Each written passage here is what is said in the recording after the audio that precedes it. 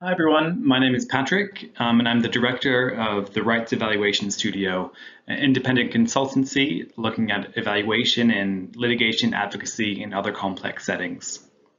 I've been working with the Digital Freedom Fund for a number of years to help develop and iterate a framework and approach to impact assessment for the digital rights field. We've made this three-part webinar series to give you an overview of the methodology, which underpins the framework that we developed, the framework itself, and also how you can use and apply this framework in your own work. We hope you enjoy these webinars and I hope you find them useful. Welcome to the second webinar in our impact monitoring series. In the last webinar, we explored the methodology which underpins DFF's framework for monitoring impact. In this session, we will go over the framework in a bit more detail, and I will be introducing the different impact and outcome themes that we've used to guide our impact monitoring. We'll also talk about evidence principles that we're using in our approach to impact monitoring, as well as data and data limitations. So a couple of years ago, I worked with DFF to develop a pilot framework for monitoring impact for digital rights litigation and advocacy.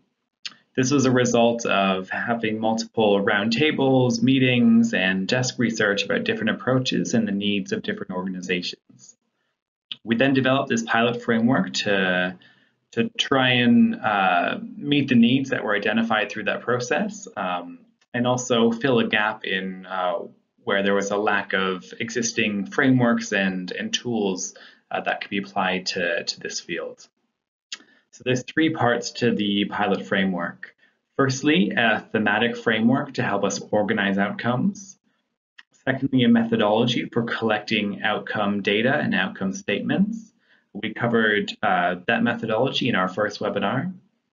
And thirdly, evidence standards, which are used to help add a layer of rigor and quality to the data that's going into the framework that we're using. So you remember, if you watched the first webinar in the series, that the framework that we've developed is based on a methodology called outcomes harvesting, which is used to help us develop an outcome bank of outcomes statements. The idea behind the thematic framework is to provide a way for us to map these outcome statements back to these different themes to support us with analysis and also to structure the way we're thinking about these different outcomes and these outcome statements. As a result of the consultation and research process, we identified three key types of impacts that we wanted to use in our framework. The first was around law and policy changes, so looking at legislation, new policies or laws being introduced or changed or stopped, looking at international standards as well as access to justice. We then wanted to look at an impact type of social change and thinking about how public awareness, the wider environment for different communities changed, as well as representation and visibility of different groups being heard in court. And then finally, we wanted to look at changes within the digital rights field itself and how they were changing to respond to different threats and digital rights issues that were emerging. So we looked at the coordination of the field's efforts to be able to address digital rights violations, as well as engagement between the field and different bodies and entities. So now I want to talk a little about evidence standards and what makes monitoring and evaluation data and evidence credible. So many different audiences and users of this information that you're collecting will have different standards and criteria of what they see as credible data. So it's really important that you think about how you'll be using this information beforehand and take that into account into your design of your evaluation and how you'll be collecting and using this information. The most important thing to be thinking about is that the information you collect is indeed credible, that the contribution narrative that you're developing around your outcome or outcome statement is plausible and realistic, so it actually makes sense what you're saying you've contributed to. So not overclaiming or not acknowledging the role of other actors in certain changes. And also it's really important that it's verifiable. It's also really important to be aware of the flaws in your data and be transparent about the limitations.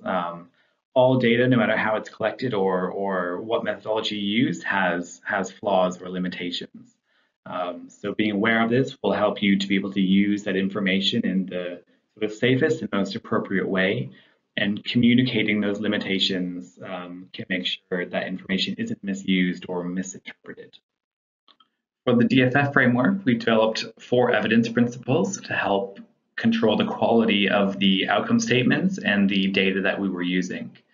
These evidence principles were inclusion and voice, so ensuring the opinion and voice of those referenced in the outcome statement are included.